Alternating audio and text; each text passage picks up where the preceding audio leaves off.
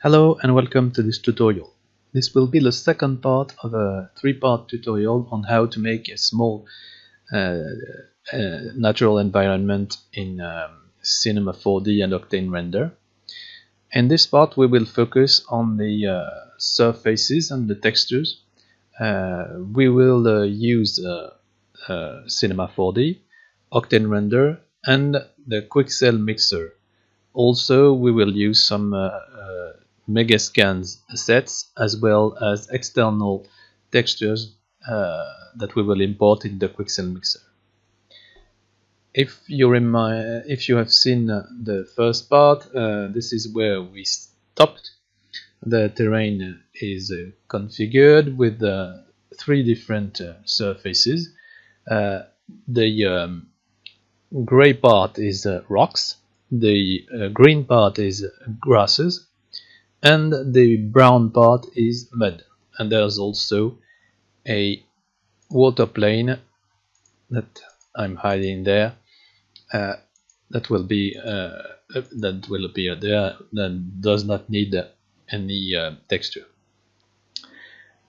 To create all the textures needed for this scene, we'll use the Quixel Mixer. Here it is, and I've created a new project here, and let's start by creating a new mix for the mud part. So in order to make realistic terrains, I generally follow a rule that I found useful. If you create several different maps, several different textures for the same terrain, it is better if you include the same material, one common material in every one of them. This way you will keep a coherence between the three and between your different terrain maps, which will not be the case if you create entirely different textures from the same Megascans assets. So here's my Megascan library. I will choose one common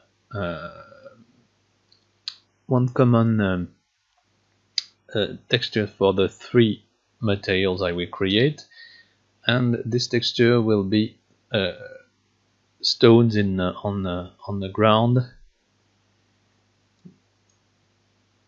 as you see here. Let's increase the repetition to 3 in order to get more details. I'm working on a 2 by 2 meters plane. For larger terrains, 4 by 4 meters might be necessary. That's the first layer, and we'll add some more. As I said, I want it to be the mud part, so let's add some more muddy texture into this material. As you probably noticed, the base color is a bit different between the two. The soil dirt texture is more red than this one, so to make it more coherent between the two, I will adapt the diffuse color of the second map I added to match the first. The hue here is 36, so here it is 44, so in order to bring it closer I will use 38, and as you can see it matches more closely the first map. If you activate the tiling preview, you can see that it creates some rather regular structures that can be seen with the eye. So I will add the third map with some little debris that will appear at the bottom of the river. I'm trying to find one that is suitable.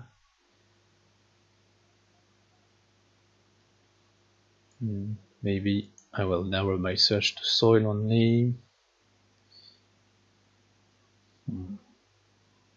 That one could be interesting. So this one added some small details and small areas. It's not small enough, so let's reduce the size. And what I'll do now is add a noise layer above the mud layer, or maybe on above the soil dirt, in order to make it appear only in some areas. Let's change the amplitude, reduce it, increase the octaves to add more detail in the transitions, and increase the frequency. Now we have small patches of rocks appearing from beneath the mud. Let's make the mud more prevalent and add a bit more elements here. Okay, this should be fine for us for the mud part. We'll save the material as mud and then we'll export it. So we'll choose the target directory, tutorials, small skin terrain, riverside. Oops, no, that's the terrain. So let's add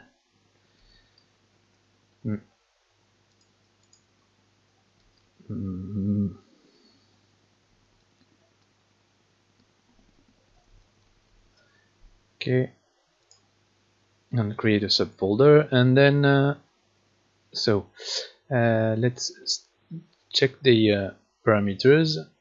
I've already created a specific parameter to export for Octane. So I export as 4K in JPEG files. I do not export to gloss, but I do export to roughness, and all the other maps are quite standard. And now we export the 6 maps needed for this material. Let's create another mix for the grass. Okay. And as for the previous one, I will add a layer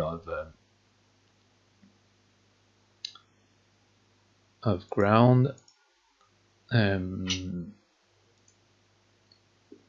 soil dirt,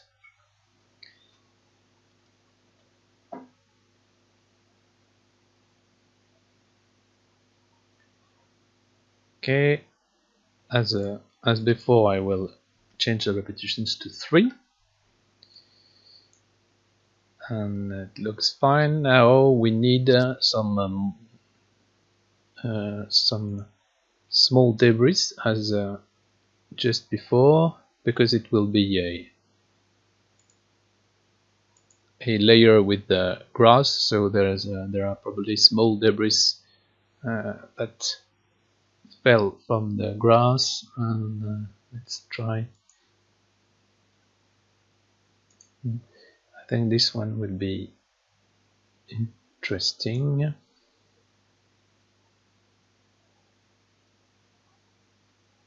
So the debris are a bit too big, so let's add some repetition. They're a bit too prevalent too. I will do the same and add some noise to make the ground appear a bit more. And okay, the debris should not appear everywhere, but they should appear. I'm trying to adjust the, I think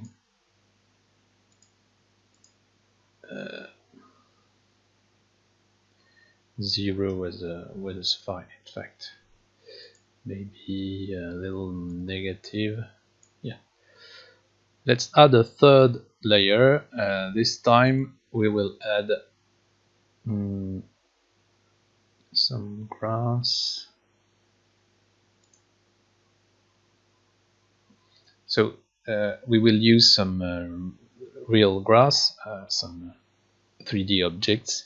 So this is only a layer that will show some ground plants that appear instead of grass in some places. I think I used that one, grass and cut. And yes, it looks fine to me. A bit more grass. So we have that layer with the small grasses and small debris, and let's export it and call it grass. And for some reason it did not store my preferences, and export the 6 maps.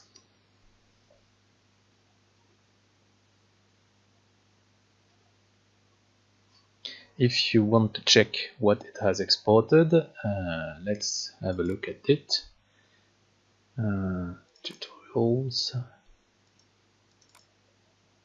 and in the materials we have all the maps here as 4K materials.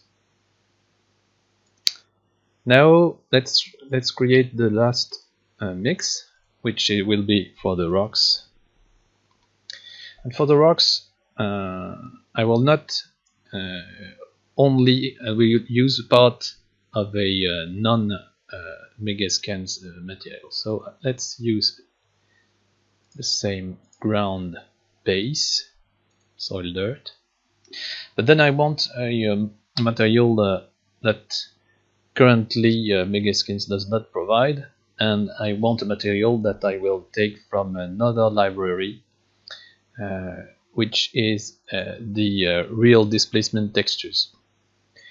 The problem is that normally it is not included in my library, so we'll have to import it. You can use Megascans with external textures, even textures you have designed yourself, as long as it has the textures have the correct layers, the correct components. So let's import a custom surface, and first link it to the diffuse. I prefer to do it manually because I tend not to place all my textures in the correct directory, and in some cases it does not work properly. So go and find the material. So this was downloaded from the Real Displacement Textures website. We'll use the 4K size and import first the diffuse map.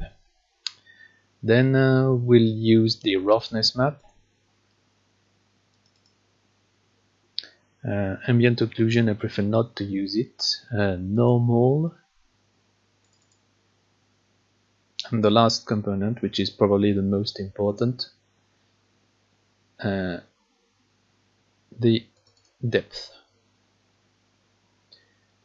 So next, let's call it rock ground 1, and we need to specify the area that it covers. If you look at the texture, provided texture, it mentions here that the surface covered was 2.5 meters. So 2.5 by 2.5 meters. We'll create it in the rock category, and I will add a 25 centimeters high, maybe 20. And let's add some tags. rock, ground, great. I think it could be enough for the demo, and let's import it. Now if we want to add a new layer, we'll have the texture we imported in this category. As you can see, I had already imported it. If you look at these, all these mixed rocks, main rows, all these, the ones that I highlight right now, are custom textures that I imported from either from packs I purchased or from textures I made myself. So let's go on with the rock ground.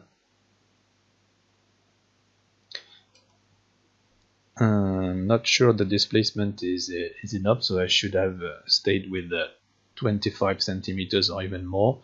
So in order to make the displacement a bit more important,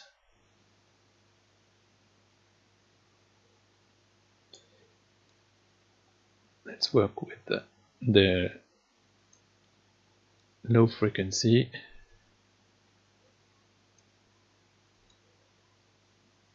These are the places where rocks protrude from the ground, and there are just some places where the ground appears between the rocks. And I will again add some noise in order to add some variety to. I'll keep it at 1. 1, 2, and then 2 here too. It creates a few bumps. The amplitude might be a bit too much.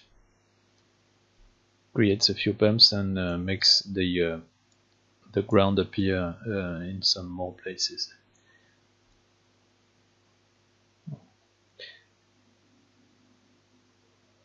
Okay, let's export that one too, rocks, and our Octane preset, and export the 6 maps.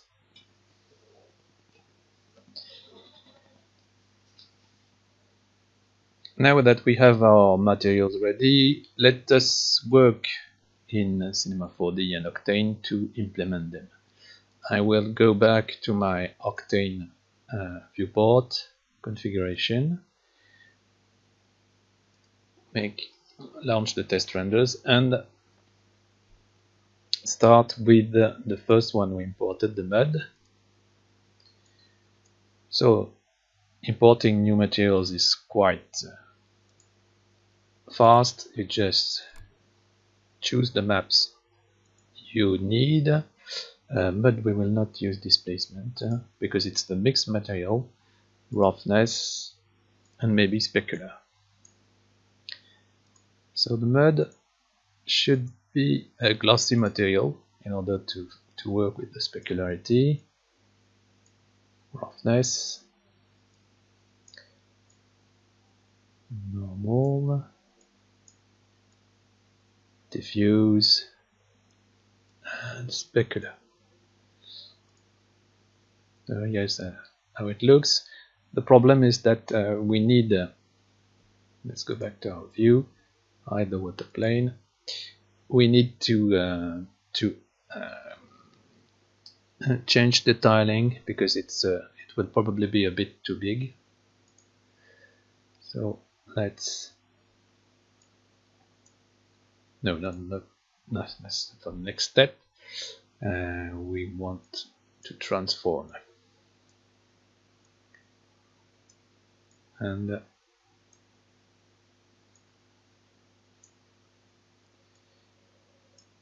we'll change the tiling. This part may not be seen very visible, but I prefer to change the tiling anyway to a more reasonable size. That's for the mud. Now the grass.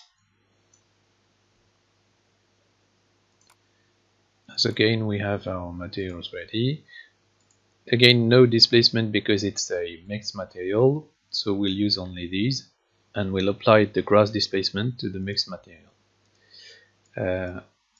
Roughness, normal, diffuse, and let us also change the tiling with the transform node. Tiling will change to 0.25. And as I said, I will now add the displacement to the displacement layer, and I will use the grass displacement as it is more visible than the rocks, than the mud displacement. I'm connecting it here. It displaces the grass, and I will use the same transform node. And now let us handle the displacement, maybe a bit more, and then use a 4K displacement. As you can see, it breaks the mesh a bit, so to solve this, we'll follow geometric normal, and we now have our grass material ready on the terrain. The third one, and the most interesting one, is the rocks.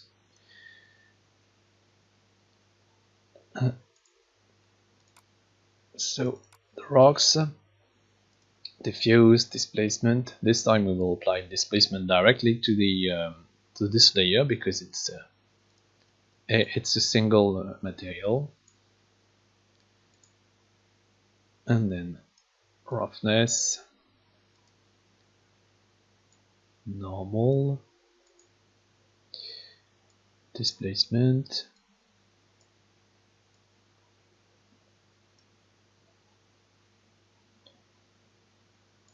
again 4K displacement with follow vertex normal to stop the breaking. We'll adjust the displacement a bit later, and last part, the color. Transform node plus we need to adjust the displacement after applying the transform node because changing the repetitions affects the displacement size a lot. So now we have a more suitable displacement on these rocks, maybe. Okay, and then let's try to increase the displacement here to make the rocks appear in a little in some more areas. So currently they do appear on many areas, so let's reduce the appearing displacement by lowering the rocks layer, changing the mid-level. So if you increase the mid-level, it will go a bit, it will push down the layer. You don't need to move the plane to do this. So now we have a visible rocks that are visible only on some part of the terrain. Let's save the scene, and then I'll import the last material we need for the water. I'm not really good with water materials, so the quickest way for me to do this is to import it from the live database and apply it to the water plane. I like to play with the transparency of water, so change the density to 4 in order to see a bit more in depth the depth.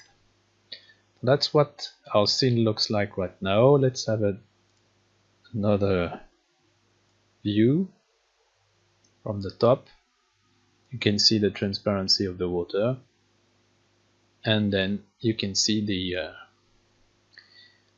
rocks that are only appearing in some areas. Another thing that we could have done is add some an erosion material to mix with the rocks in order to have some broken stones appearing there. Okay, let's go back to our default view. This is all for this part of the tutorial. So we saw that you can texture this by using Megascans assets and the Quixel Mixer. One thing is to keep one common element or more than one common element to your different textures that you will be appearing to the terrain. This enables you to keep some coherence, the small white rocks appearing here and there. And the other thing is that you can and should import additional textures in the Quixel Mixer, because it adds some variety to the materials, and especially it enables you to import your own materials if you created some. We'll see in the third part of this tutorial how to add some plants to this scene to make it a little more realistic.